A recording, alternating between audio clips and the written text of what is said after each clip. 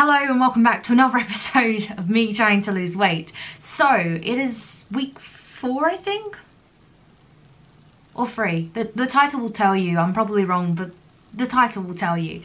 So this week I didn't work out on the Sunday or the Saturday, and I've started to have some sweets because I wanted to, because I could.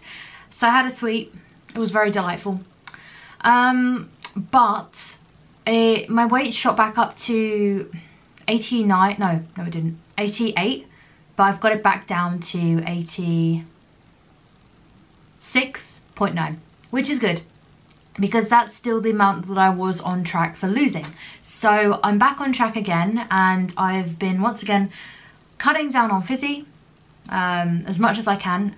What I've been doing now is I've been just getting a whole bottle of water, throwing it in the fridge and keeping it cool, because then it's a lot easier to just have water on its own when it's a lot colder. I've done that as well. My workouts have now gone from 15 minutes to 25 to 30 minutes. So I've been doing that also, and I thought I would start kind of including some recipes that I do in these videos, some kind of quick like recipes that you can try at home that are really simple.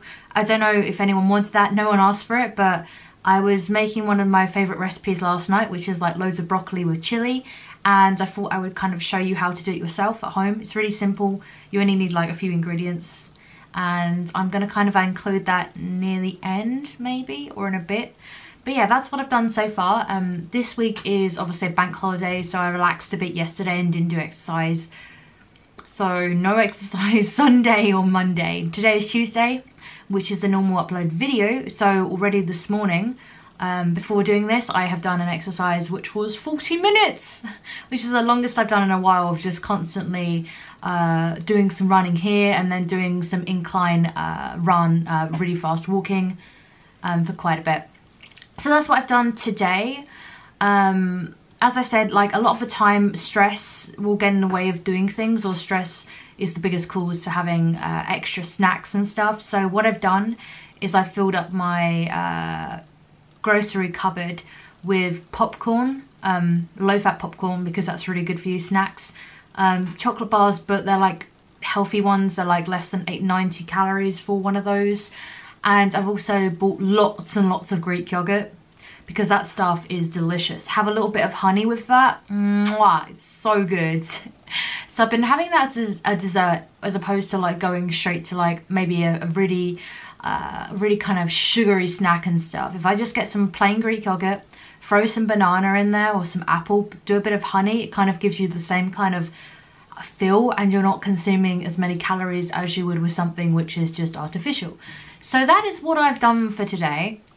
I'm probably going to add a little voiceover for the next clip, but thank you for sticking around, and I want to know about your journeys. How much have you lost? How much have you gained? What is the hardest part for you about losing weight, and what is the easiest? And yeah, I'd love to hear what you guys have to say. So until next week, which will be my kind of weigh-in for where I've come so far, I think I'm kind of impressed so far with what I've done. I mean, I started at 88.9 and now I'm 86.9. So I've gone down quite a bit in a month. So I think that's pretty good. That's pretty good. It's a quicker decline than I've seen in the past. In the past, I'd struggle along and kind of go between the weight up and down and stuff. So yeah, that's what's happened so far. And I will just kind of carry on doing this, and I'll see you guys next week. And I hope you enjoyed the little recipe thing I made. Please tell me if you did enjoy that and you want to see. There's this amazing salmon I do as well, and other recipes. If you want to see any of those, feel free to ask, because I'll do those as well. Alright then, thank you for watching, and well, stick around for this next bit. Bye. Hello, like this is the post stuff, so this is me talking to you about what I'm doing right here. Okay, just ignore me in just doing stuff. I'll tell you how it goes down. Right, so we have the broccoli. We have washed it, and we've just put some virgin oil down in the pan. That's what we've done so far. Now I've probably gone to the cupboard to try to find some spices or honey, which is some of the ingredients that I'm gonna need. So where did I go? Where am I? Hello? You see a shadow. You can see, there you go. Right, there you go. That's what I was talking about. They are chili flakes. And now I've run off to go get like a little glass ramekin and also some honey. You can use any honey, but this kind of honey, clear honey, is a lot easier to mix with everything else. So what you want to do is get some of that honey and you want to put it in the little ramekin. You can put it in a bowl, it depends, whatever is easiest for you. So I'm putting some honey in there and spreading that out. Then I'm going to throw some chili flakes. You see those? Boom, boom, there they go. Whoa, that's too many, but maybe you don't need that much. I have quite spicy stuff, so do not worry. So I'm heading back to go get something else. What am I getting? Oh, I know. I'm getting some lemon, hopefully. Lemon juice? Lemon juice and butter. Because the butter or margarine will stick to the broccoli and make life a lot easier. And now I'm realizing, oh my gosh, I don't have any utensils. What am I doing with my life? Oh, dear me. Gotta go get those utensils. All right, we've got a spoon. We've got a knife. I was so not prepared for this. So what we're going to do is take the butter, put the butter in with the honey and the chili flakes. You want to sprinkle it all around. You want to make sure it picks everything up because this is going to go straight into the broccoli and it's going to make the main flavour, the main spice, and the main goodness. So yeah. I'm kind of making like a paste. Depends what you want to do. Sometimes people tend to, what's the word? Just throw it on. And I do that sometimes because otherwise it's gonna melt on the hob. Yeah. So this recipe takes about, I don't know, 7 to 12 minutes maybe. Depends how crispy you want your broccoli. So I'm gonna use one of these, which is like a glazing brush. You can use anything that is easiest for you. Something that can just kind of get onto the broccoli and stuff like that. That's what I'm choosing to use. So you put that all on. Add some to the pan. As I said, you just want it to melt all together. And that is literally all the ingredients you use for this. And I'm just trying to get it on everywhere. Come on, why is it not happening? So yeah, there you go.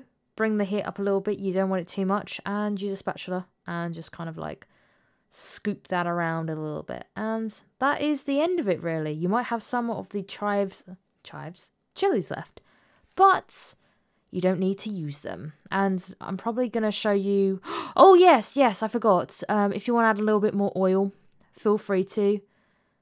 It just helps add more of the flavouring in. So if you want to do that, feel free to do that. Sometimes everything gets a bit too sticky and burns, so that's why I added a bit more oil. And that's it really. As I said, 6 to 11 minutes. Just keep doing this. Make sure you have the heat not on too high. You don't want to burn the end of the broccoli. So in stores, this is called broccoli stem. I don't know what it would be in America. I don't know if they sell it like this. They might, hopefully they do. But you can also do this with asparagus if you can't find any broccoli. It's meant to have quite a nice flavour as well. I haven't tried it, but people I know have done the same recipe on the asparagus. And it's worked. So I'm probably going to show you a close-up now. And then that's probably the end of the video. But thanks for sticking by. Let me just...